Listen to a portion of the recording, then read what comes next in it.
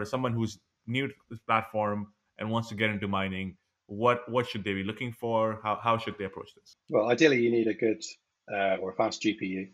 That's the number one thing to start with. And then there's this mining pool called CloutReactor.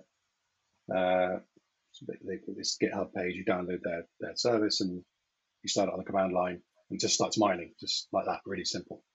But yeah, how much you earn depends on how fast your GPU is. Thankfully, I've got quite a fast 3070 laptop, sorry, a 3080 laptop, and it's mining at like 479 megahashes a second. And from when I clouted that deduction about what I could actually earn, it seemed to be quite consistent, $2 an hour, and sort of worked out to that.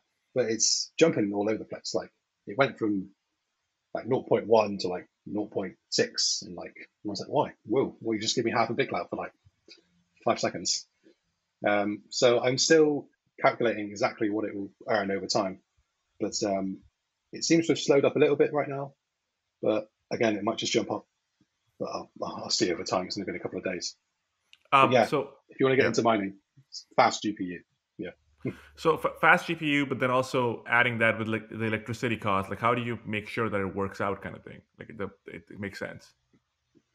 Yeah, I think I calculated this to cost around about $15 or $16 an hour, and obviously, sorry, a month if you left it on 24/7.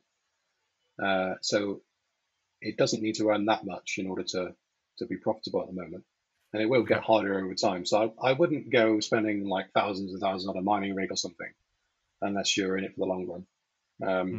And you think that BitClout is going to double, or triple, or quadruple, or 50x over time, because you never know, it might do.